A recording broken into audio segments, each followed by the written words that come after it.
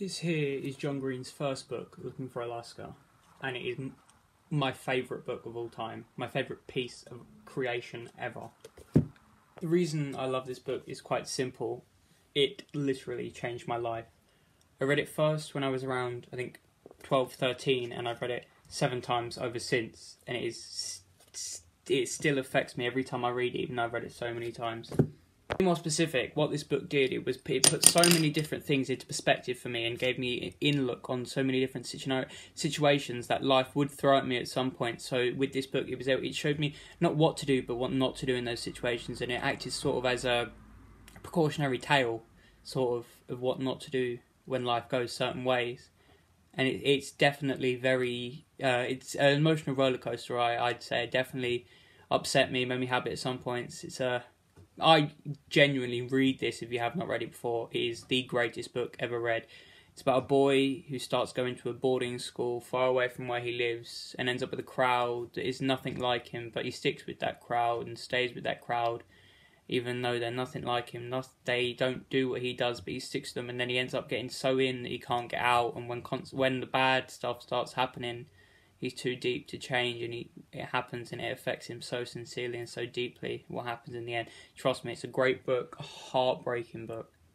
John Green is one of the greatest writers, and a personal favourite thing, sort of spoiler alert, but not really, there's a character in the book who is Pudge's, he's his religious teacher, and throughout the book there are scenes of him giving teachings on sort of Buddhist lessons, and throughout the entirety of the book, such lessons given in those lessons are used and shown through the actions of the main characters, and I really love that.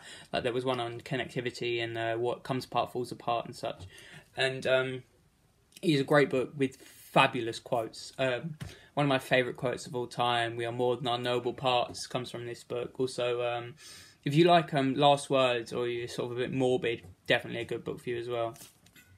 And if you're not willing to commit to the book, if you don't like reading all that, there is a TV show of it, and yeah, the TV show is very good, but it's quite different from the book. Still very good, but different, and it will never be as good as the book was. I'm just putting that out there, so read it. You will thank me. It is amazing. I've read many books. I've read probably hundreds of books. See, books there. There are more books over there.